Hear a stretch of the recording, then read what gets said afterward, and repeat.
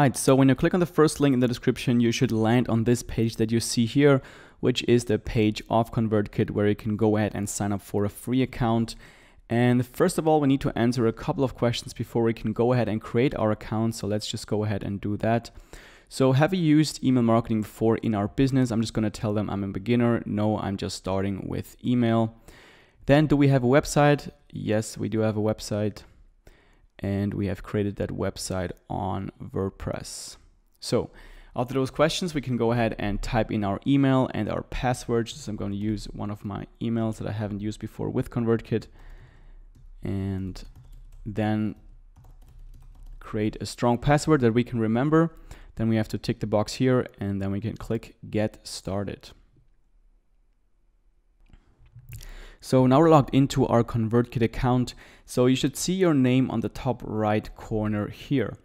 And I'm just gonna quickly go over the main layout of ConvertKit. So on the top here, you see some different tabs of all the different features that you have available to build your email marketing. So right now we're on the landing pages and forms tab, where obviously we can build our landing pages and forms.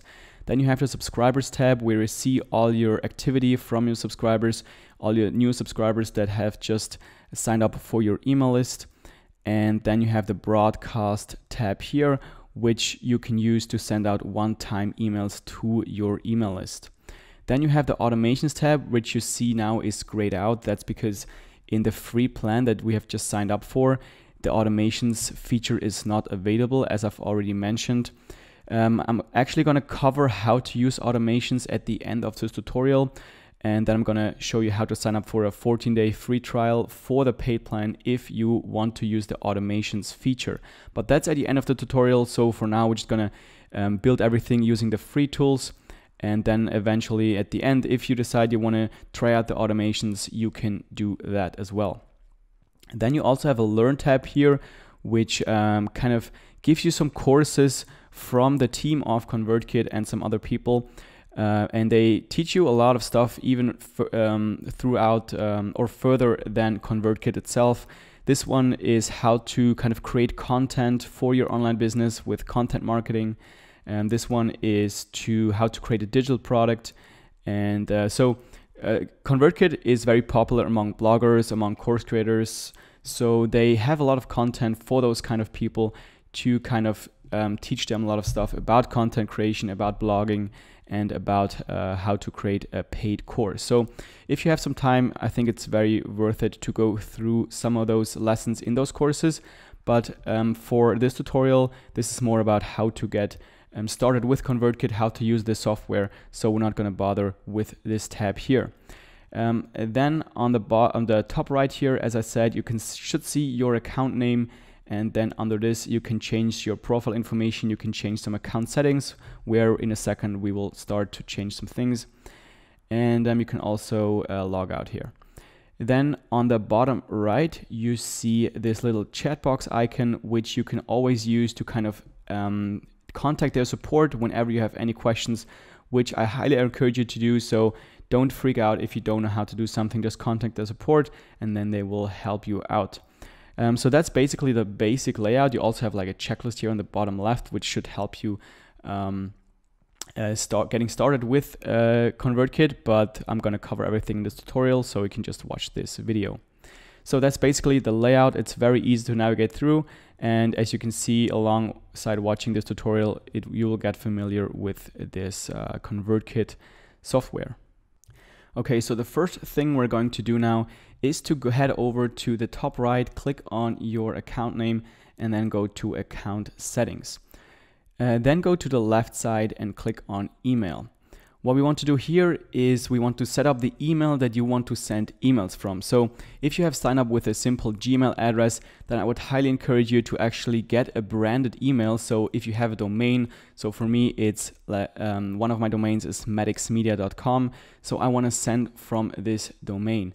And if you have signed up with a Gmail right now, it would say something like Simon blah blah blah at gmail.com. So what you can do is actually add another address. So you can add another address right here, click on add an address, and then type in the name that should appear when people get emails from you. So I'm just going to type in my name right here. And let's say I want to send emails from one of my other branded email addresses. Let's say I want to send one from this one here, simon@learnpassiveincome.com, which is another branded email address that I use. So let's say I want to add this, click on add. And then I have two different email addresses that I can send emails from. But actually I have to verify those email addresses before I can start sending emails. So I have to tell ConvertKit that I actually own those branded email addresses, those domains.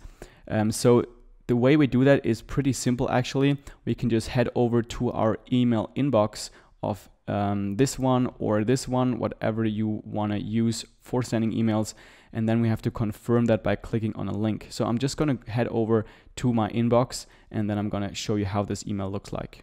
Okay, so I've just logged into my email account and checked my emails, and in my inbox I got this email from ConvertKit asking me to verify my email address that I have just typed in there. So I'm just going to click on verify your email here, and then I should get back to my ConvertKit account. And as you see now, this email address is confirmed.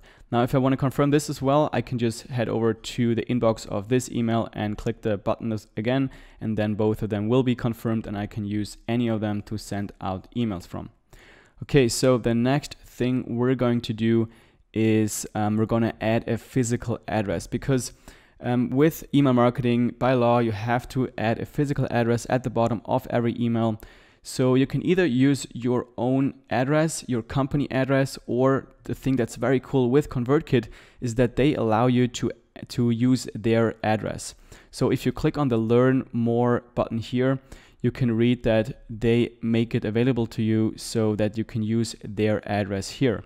So that's what we're going to use, because it's very easy, very simple. So I'm just going to copy their address by going Command C and then going back.